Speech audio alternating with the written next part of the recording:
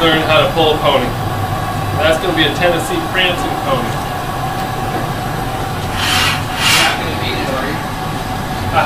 Come on. You got to start, right?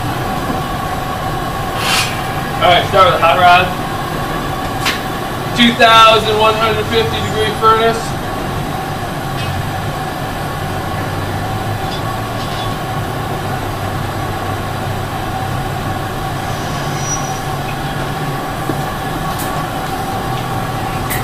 Don't be afraid to gather up on the iron just a hair more, Peter. Pull out the snout first, pull out the bottom lip. Grab the ears, make the mane. Flip it over, grab the leg. Pull the head back up. Flip it over. Give it a kink. Walking pony. Pull out a hind leg. Pull out another hind leg. Fast enough, Peter, to pull the third leg. It's a stallion, not a mare. Gotta be quick. Mares are easy to make. Stallions, tough.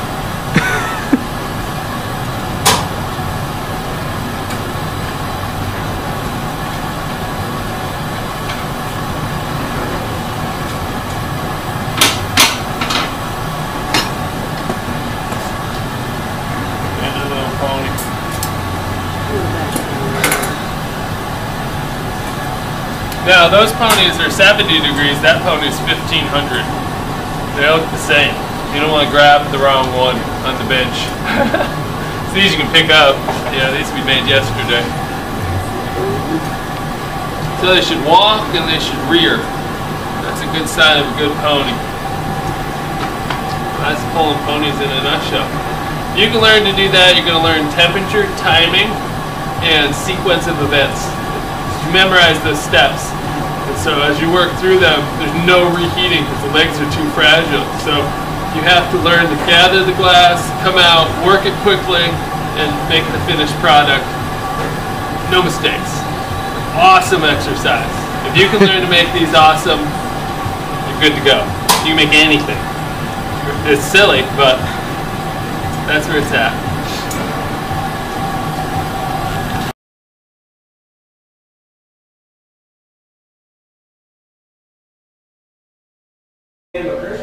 This is my gallery space, and I'm David McNaught, and these are some of the glass products we make here at Bear Glass. A variety of flatware, bell jars.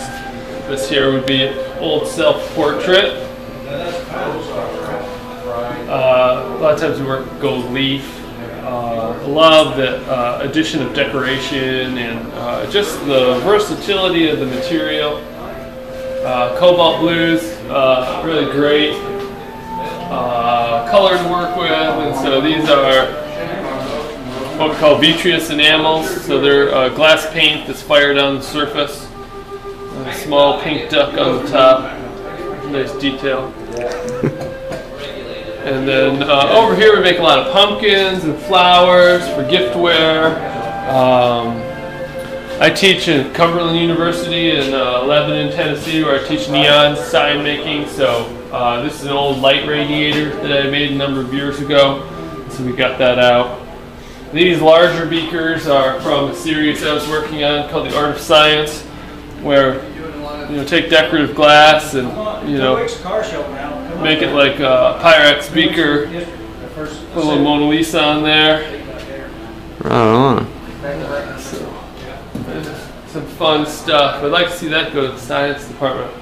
We used to mirrorize glass, and so these were some experiments with mirrorizing the glass, and kind of a neat process. So we do a lot of things here at the studio and have a good time doing it. And you, what were the paperweights that you were talking about? Yeah, you want to take a look at those? Yeah, definitely. Let's look at those paperweights. If you get them to say it again, I'll be surprised, and I'll also obey. What's that? I always talk about the She was weather. trying to get a twofer. No, oh, So we specialize in these Millefiori paperweights, and so we have a black cat that lives in the studio, so we made a black cat Marini, which is the cane inside, just so the cat can live on, surrounded by 6 ducks. And so there's a history of picture canes within the decorative designs, and I'm trying to create my own personal narrative, just documenting things that happen here on the farm and make it more personable. Yeah. So, it's just sort of a fun way to keep the work exciting and related to what we do here. And you said you were one of 6 in the world, or? At this point, not a lot of people make the old Millefiori style paperweights, and so there's 2 of us here in Tennessee. There's a couple Scotsmen in Scotland who still make it, and then I know there's a man in Colorado. He's home and she's back to work. Part-time.